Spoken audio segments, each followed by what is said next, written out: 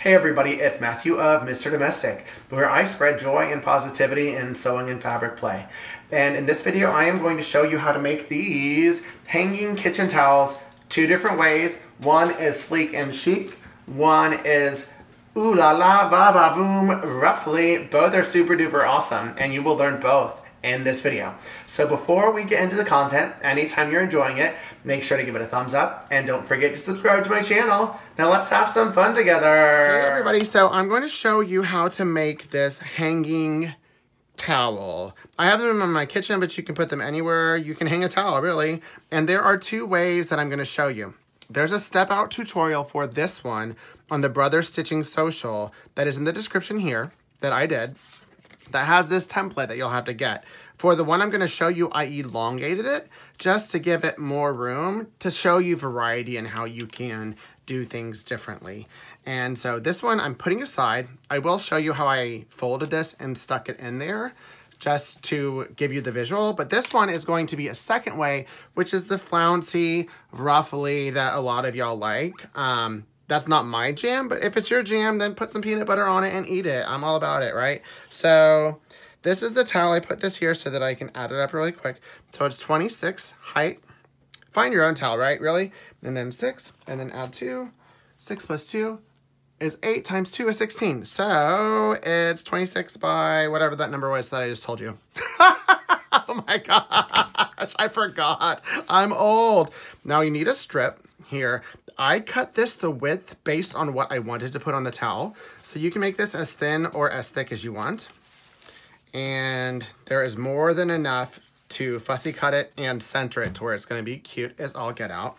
And then I've cut 2 interfaced pieces of this from the template right here that I'm going to sew together in this video. The first thing that I'm going to do is to add this. So I'm going to go get my Wonder Tape and my iron and show you how I'll prep it before I top stitch it. I am going to prep this with Wonder Tape. It's not affixed and this is not where I'm going to place it. I'm going to place it lower, but you're going to start it with the right side up when you prep it. And then I'm going to put Wonder Tape to create the 1/4 inch seam for both the top and the bottom.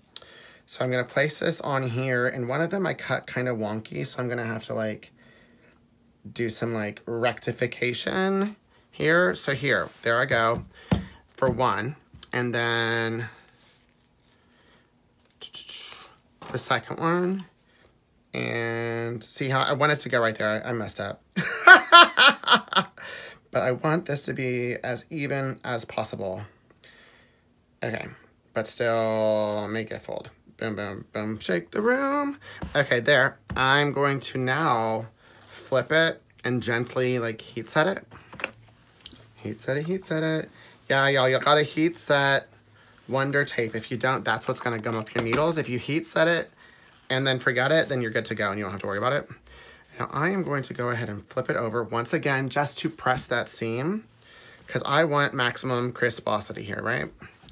So with the paper on, it will give you a crispy seam. And hopefully y'all are figuring out what I'm doing now. And then the second one, I want it to be crispy. Crispy, crispy, crispy. And why I'm doing it this way, there are some Wonder Tape where you can heat set it and use the iron right on the Wonder Tape. This is not one of them, so I'm making sure to press it on fabric. And then now I'm going to remove the Wonder Tape. And now that seam allowance is going to be hidden, and I can wonderfully affix it onto the towel right here.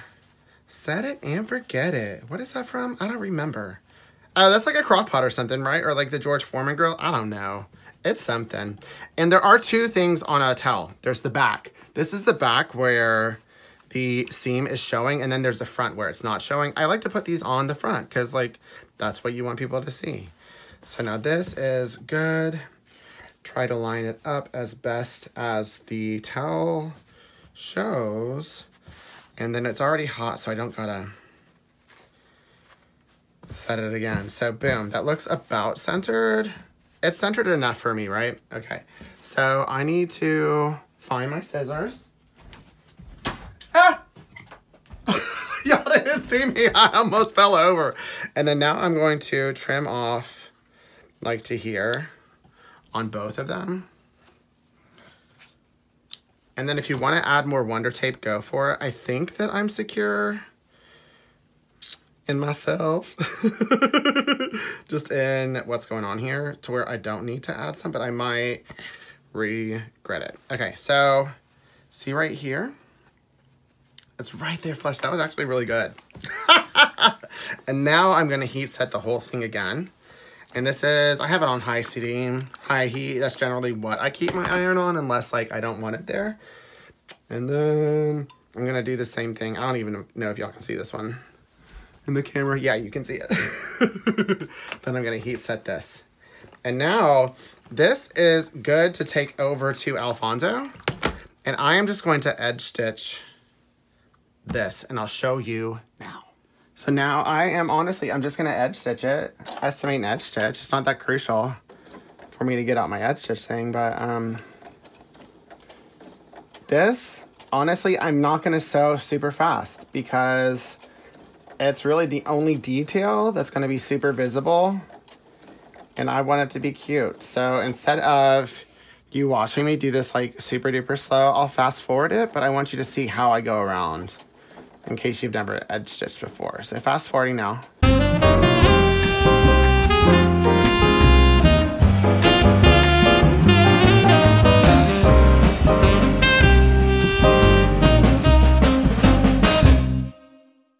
Okay, and I'm back chatting. I'm not totally finished, but I wanted to show you because I realized some of y'all might have never top stitched like this before.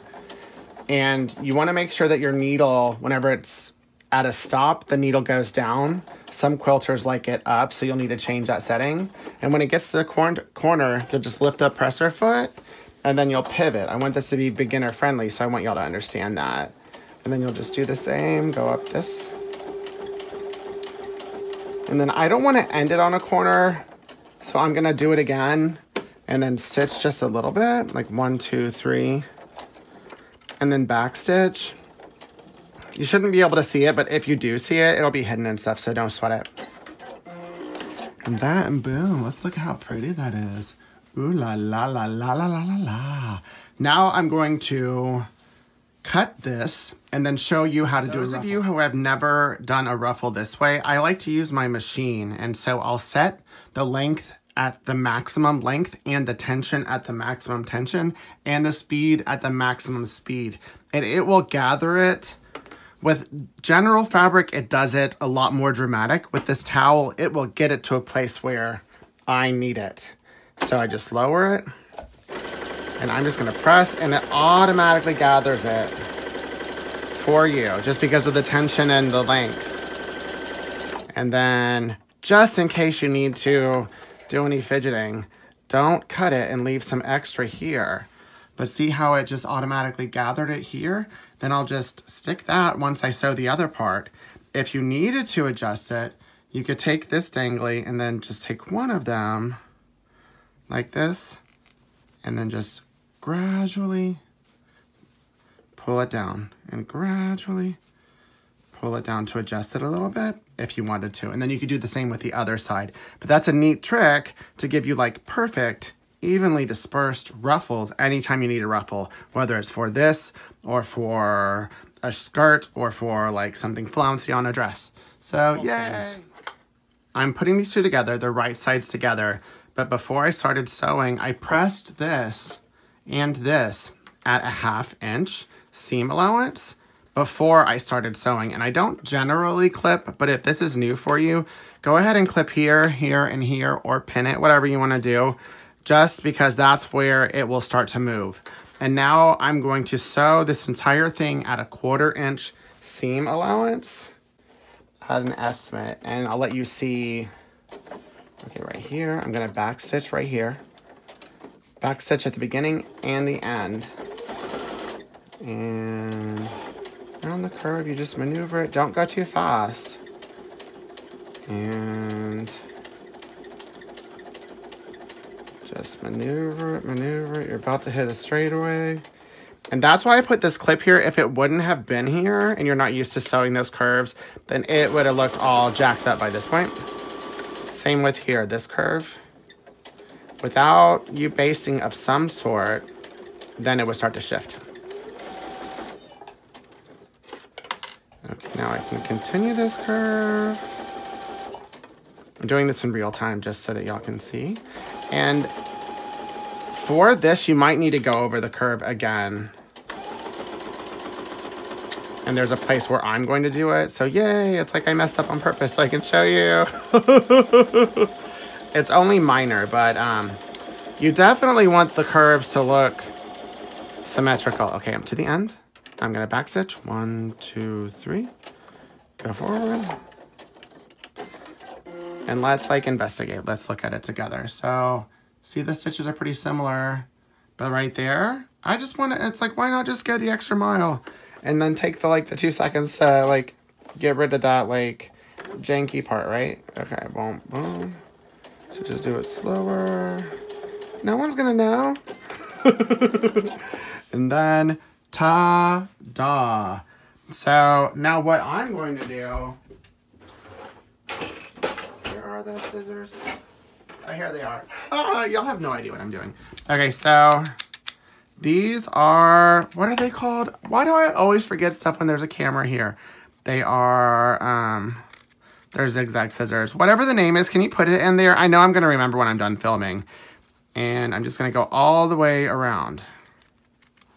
These are used a lot in apparel. If you don't have them, then don't sweat it. Let me show you the other thing that you can do. Just around the corners, you want to score it and create little like triangles, but do not cut the stitch because that'll not be cute. And just go around all the curves like that. When it's this way, you want to cut that. When it's here, you don't have to cut the triangle, just cut slips because it's a different kind of curve and it'll spread out. But just because I have these scissors that I can't remember the name of what they're called. I'm gonna cut around. And you don't have to watch it in real time. I'll fast forward.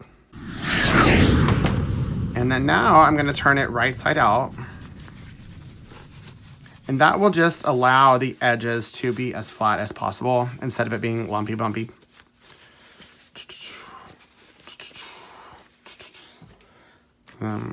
Push that out.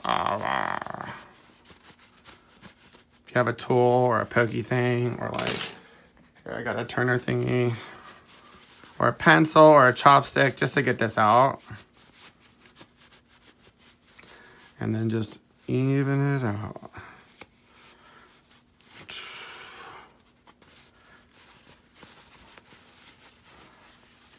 And just even it out. And then now I'm gonna take this over to my iron and press this flat and then show you how I prep the next step.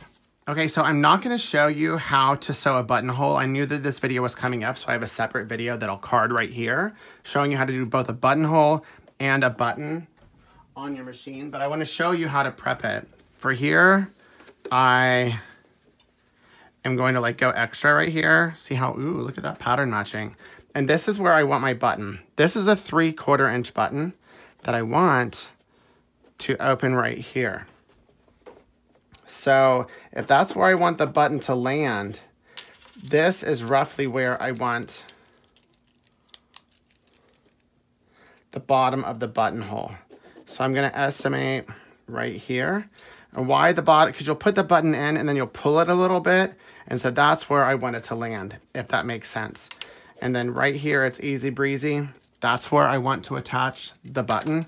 Then I have all of the steps in depth in a separate video. So through the magic of YouTube TV video, I am now going to come back and show you how to insert the towel because the button will be done. Now, this needs to get stuck up in here. And as you can see, ooh la la, it's cute. But just so that this doesn't get in the way, I'm gonna open this up and I put Wonder Tape already in there. Y'all didn't see it, sorry. And I want to affix that in there. I use Wonder Tape or glue. Y'all know I love this by now. If it's your first time, they're amazing. So this you could do two things. You could just like estimate and then just stick it in there and it'll still be cute. No one will know the difference because whatever. But if you want to fuss with it and make it perfect, I kind of showed before, but as long as you don't pull too hard on this thread with this excess, you can just adjust it and move it down, move it down. And see, this side, it's pretty taut, right? So I'm gonna go ahead and tie this off so it doesn't move. And I'm using the bobbin thread and the top thread. Don't do it too tight or it will break. And then now I'm gonna fuss with the other side. Just move it down, move it down. Slowly, slowly, slowly, slowly move it down. And then boom, that looks about good. So now I'm gonna tie this end off so that this one doesn't move. Not too tight, not too tight. Don't wanna break the thread. There we go. And see, now it's the perfect width to stick in there. So I'm going to use this. And I want the towel, the edge, to line right up to the raw edge of the seam allowance that I folded over. And with this heat set Wonder Tape, it will stay a little bit. There's enough tack to where it's gonna stay, just a little bit, before you heat set it. So that's good. Oh yes, this is gonna be cute. I might not be anti-flounce after this one, y'all. Okay, and then this right here. And I'm going to go take this, heat set it, and you could, before or after, remove that basting thread or just leave it in because it's hidden. But I will be back and I will show you some stitching. Just kind of feel with your fingers just to make sure that it's about even. And before you heat set it, like pull taut right here. You can't see it, but pull taut, and that should straighten them both. But now, the first pass that I'm going to do is an edge stitch. So it's less than 1/8 of an inch right here. I'm gonna edge stitch it. Once again, I'm not gonna go super fast because I want this to be cute. There's not a lot of visible stitches in this, and it's a super duper quick and easy project, but just giving it that extra love will make the difference. So now I'm going to the end, going to the end, going to the end, and then back stitch.